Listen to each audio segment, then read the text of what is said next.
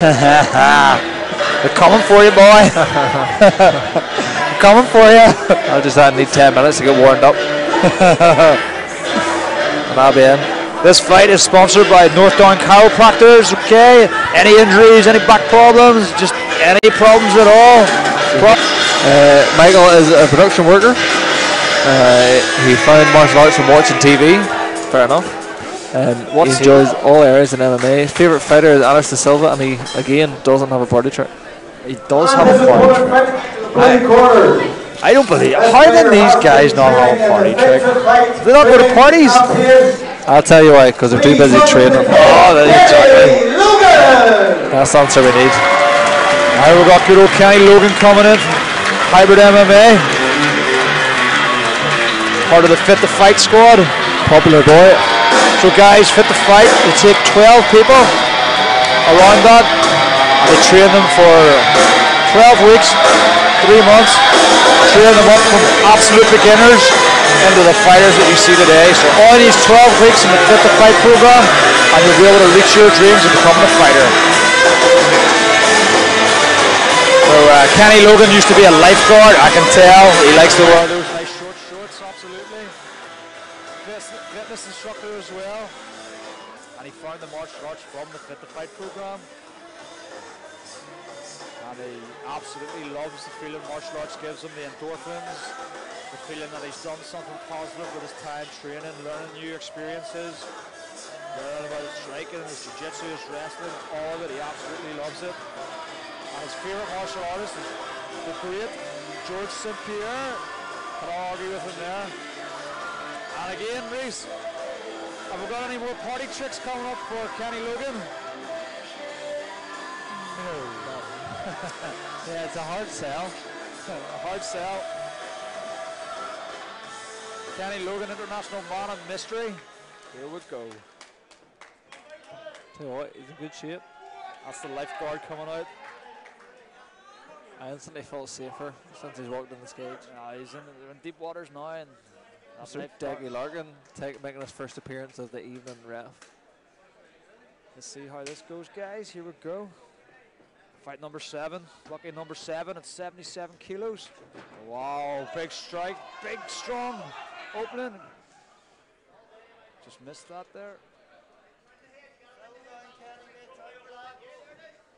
Nice Kenny was able to switch him, yep. But Michael has that underhook.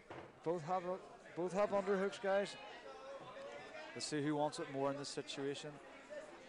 What would you like to be both fighters to be doing right now? If you were Kenny, what would you be doing? I'm Kenny. I'm looking to put him on the fence and establish some head control, but also to slow it down and calm it down a bit. There's a lot of energy being spent here. Absolutely. And the man who can be more conservative is normally going to be the one that wins that position. Absolutely, just feel the position out, get their body in the correct place. Let go of that headlock is definitely the first thing I'd probably try. Well, it looks like Michael's doing the right thing here, slowing it down a little, getting that good body position. He's looking for a bit of dirty boxing here. No reason why he couldn't step behind there and start some ankle trips. Yeah, to room in there. He could pull that leg away, maybe fight for a single leg. Kenny's doing well to fight the hands though. But he needs to start moving. He needs to start getting off the cage because he's just going to get beat up here with those leg strikes because they're just going to add up as the fight goes on. Good shots in there. So guys at home, this is extremely grueling when you're getting all this weight pushed against you in the cage. That's just, the ref broke it up. I thought there was a lot of work going on there. It's a horrible decision by Decky. Kenny pushing forward, fighting for the double leg, guys. We've ended up in he the just same needs position, to clasp reverse. those up. He needs to get his hands together. He needs to pull the knees close together and start pulling Michael off the cage. He needs to, yes, there he goes, he goes, he goes. Getting that takedown. Michael wrestles up. Absolutely, but Kenny's still not giving up. If he just drives through. Whoa, that was right on the buzzer. Do you score or do you know? Was it, did he take him down or did he know? I'll say it took him down. I'll say it. What do you think? If I'm a judge, the bell went. Nope. I give benefit of the doubt. No takedown. How would you give that round to? Interesting round. I'd probably lean towards Michael. He had a bit more control. Got a bit more done. Interesting decision to break both fighters up, though.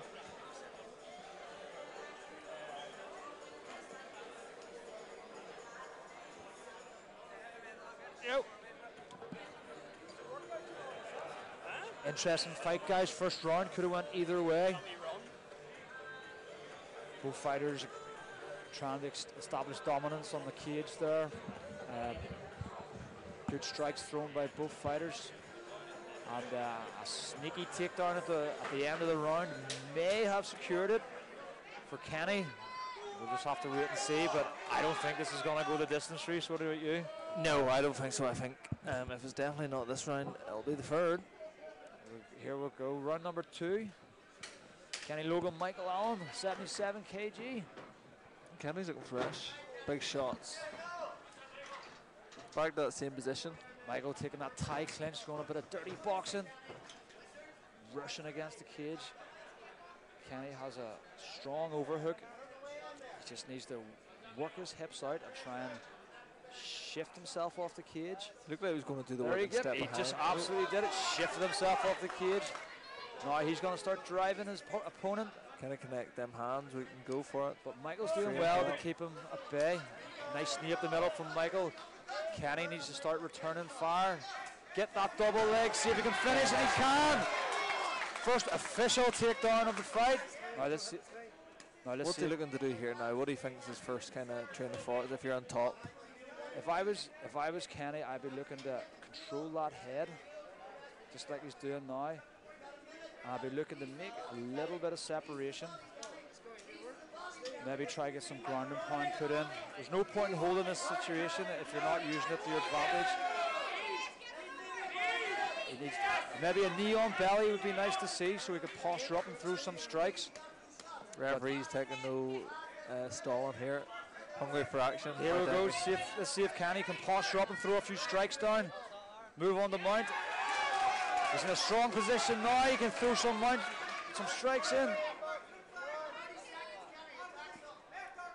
Let's see if we can fight for a submission.